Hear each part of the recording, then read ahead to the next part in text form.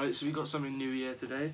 We're going to give you a debate on whether Nordfeldt should be dropped for Benda. So yeah.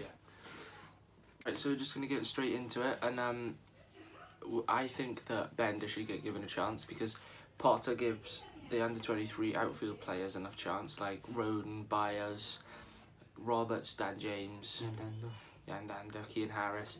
So why can't you just give Benda a chance? Nordfeldt has been so inconsistent this season.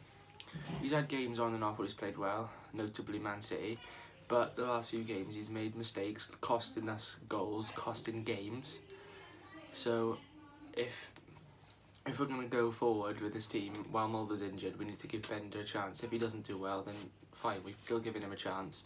Then we'll look to buy a new keeper. But while Nordfeldt's playing crap, we need to try and bring in Benda to see if he can do anything. You just give him one chance. What do you think?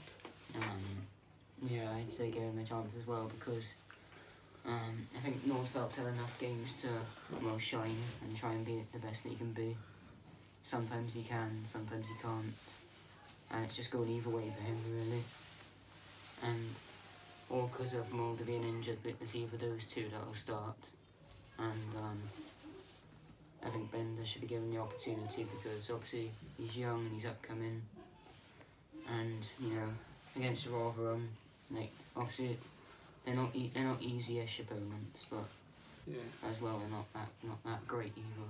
Yeah, you should definitely start against Rotherham because yeah. I haven't seen much of Benda, but I've seen clips from the under-23s, and apparently he saved a few penalties. I think he saved 3 in one shootout.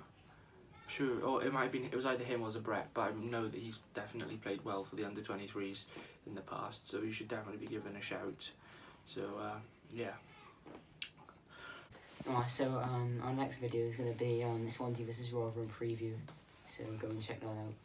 Thanks for watching.